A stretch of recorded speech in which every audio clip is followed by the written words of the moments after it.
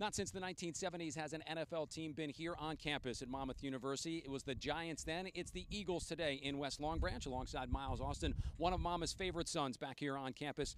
I guess this is what it's like to be a 10-year veteran. You get a couple extra days of practice and you want to come back home. Yeah, exactly. I don't know. It was just, I don't know how it happened. I guess the Pope, miracles happen to happen. You know, whenever the Pope comes, a miracle happens. And thankfully, we were able to come here and I was able to show the guys, kind of where I came from. Little bit of a perfect storm between the Pope being in the area and you guys having the perfect schedule almost, playing the Jets this weekend up at MetLife. Talk about what it's like to be back here in the area. You're a New Jersey guy, born and bred, playing now with the Eagles. I'm sure it's a lot easier for family to kind of connect. Yeah, absolutely. I mean, all the home games, my family can make it to now. In Dallas and Cleveland, it was obviously more of a trip. So, it's just great. You go to the game. I got my son, obviously. So him, my wife, got my parents, sister, nephew, the whole deal. So it's great to be in this area, and especially to be able to be fortunate enough to come back here and practice for a couple days. You've always been so gracious with your time since being in the NFL, always making the connection back to the program that got you started here at Monmouth. Just talk about what it's like to be back here on campus and know that this is the place where everything kind of started. Oh, it's great. It's great. Obviously I'll come back here a bunch anyway, but to be able to practice here and be able to show the other guys kind of where I came from, I think it's a special opportunity, and it's something I know doesn't happen very often for anyone in the NFL to be able to practice with their NFL team back at their old college. And I just think it's a great opportunity, and I'm just glad to be a part of it. You're still tops in terms of receiving yards, total touchdowns.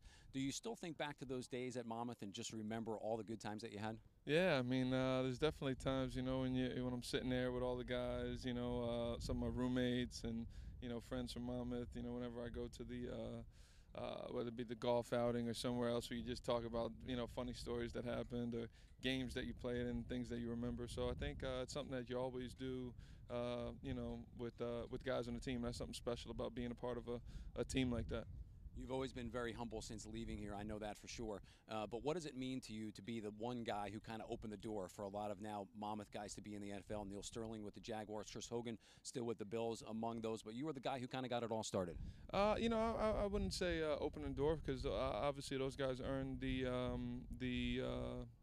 opportunities they've been given. I think we all kind of go into each day and each practice in college, whether it be in college or the NFL, and you try to make the best of it. And, was I the first one to maybe go? Absolutely. But I feel like those guys and future guys to come all have to earn the right in which they do to be able to have the opportunity and the privilege to play in the NFL. Not just now 10 years in, but having an opportunity to play in Dallas, Cleveland, and now Philadelphia. You've been part of the most passionate fan bases anywhere in the NFL. Yeah, it's crazy, So Cleveland was pretty crazy last year. Obviously, Philly's crazy.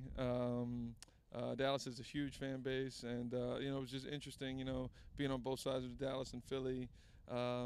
Just to feel the difference, and I can't really describe the different sides of it, but it's just, it's an interesting thing to be a part of on both sides.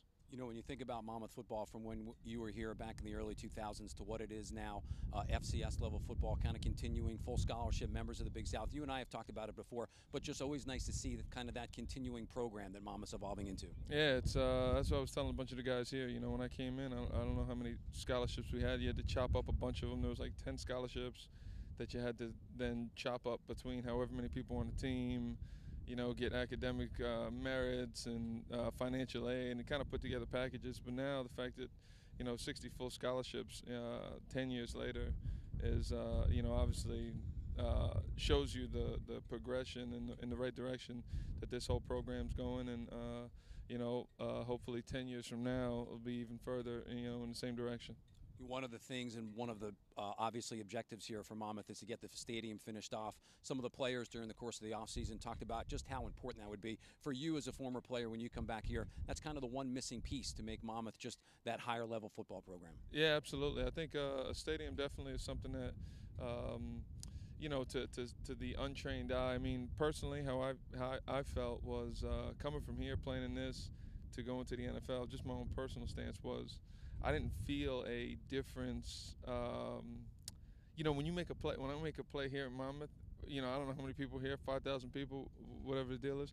It's a passionate and emotional thing, and to me, it's loud. You know what I'm saying? I feel like you go to a big stadium, and it's the same feeling, regardless if there's 100,000. For me personally, however, the optics of a huge, great stadium is a huge thing. As far as recruiting, as far as being able to hold more people, and hopping in different leagues, or whatever the league.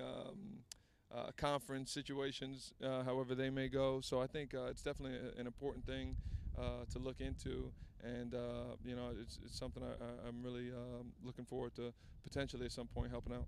It's always great to see you back here on campus. Thanks for giving us a few minutes. Thank you.